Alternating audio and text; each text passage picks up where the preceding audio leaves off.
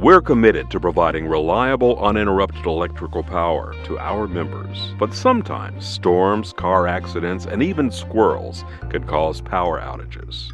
Let's take a look at some of the most common causes of power outages. Animals, especially squirrels, can cause power to fail when they come in contact with specific parts of the electrical system. When a critter contacts this equipment, it creates an abnormal current which can disrupt the flow of power. Your electric co-op installs guards and barriers to protect sensitive equipment, but sometimes critters find a way in.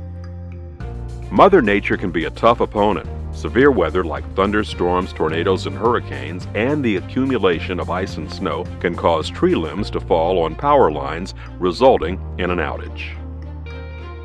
Unfortunately, power outages can also occur when vehicles or farm equipment crashes into a utility pole, which can easily bring down power lines and damage other electrical equipment.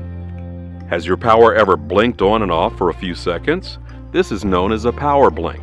A power blink occurs when an animal or vegetation comes in contact with the power line that serves your home. When this happens, protective equipment that acts like a circuit breaker interrupts the flow of power for a split second to reduce the possibility of damage to the electrical system.